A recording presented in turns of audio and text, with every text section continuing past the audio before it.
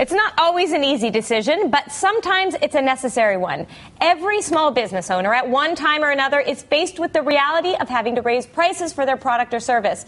In a down economy, the decision is even more difficult. You clearly don't want to lose your customers, but not every client is willing to pay more. So what do?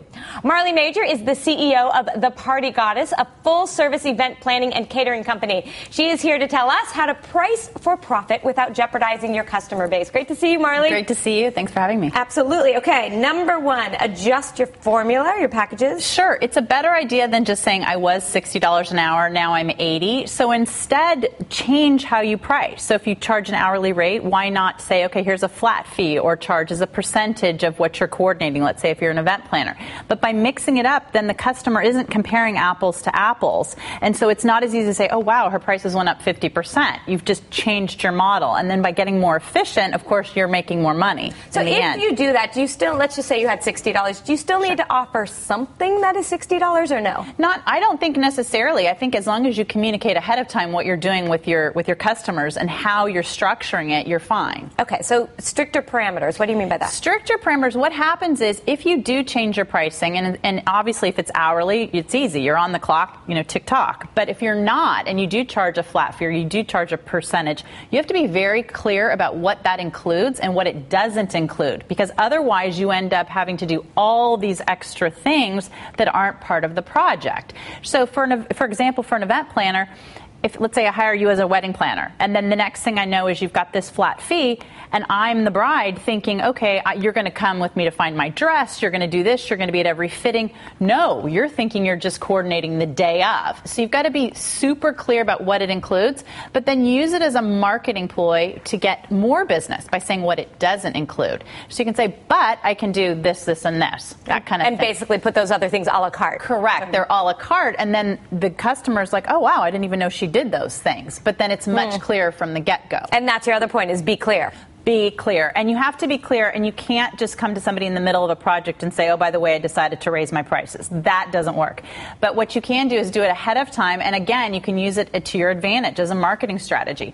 You can say, hey, listen, because of the economy or this or that, I've had to, I'm changing my pricing structure. However, create some sense of urgency. And if you book me by X date, you're a great customer, I will grandfather in those old rates, that kind of thing. And especially if you do it at a time when you might be slow. So it could be a great time. If you're slow in July and August or November or something, send out that marketing piece, and then you can use it to get a little bump in business. I think that grandfather in the old rates is really helpful, because you feel like now you've done something special for me. Absolutely. And then I feel valued as a customer. And let's face it, that goes to the next point, which is you have to provide really great customer service. You can't change your pricing or raise your pricing and then say, oh, yeah, I'm going to have lackluster performance. No, you really need to be on your game. So make sure that your staff is ready to go. All those systems are go before you decide to raise those prices. And people are going to object. People are going to object, but it's really important to have a script and a plan ahead of time about what those objections are going to be.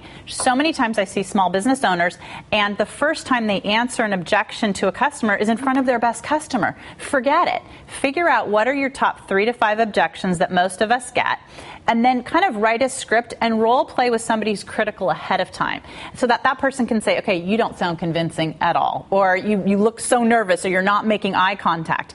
Practice answering those objections so that you really come across like you know what you're doing and they're justified, and people will feed off of that confidence. I think also if you have a good relationship with your customers and you say, look, the economy it's bad out there, I have to raise it.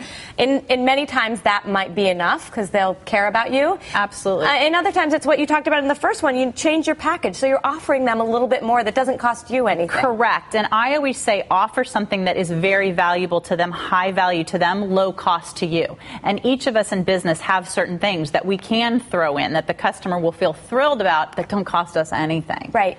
Okay, well, Marley, thank you so much. This was all great advice. Thanks for having me.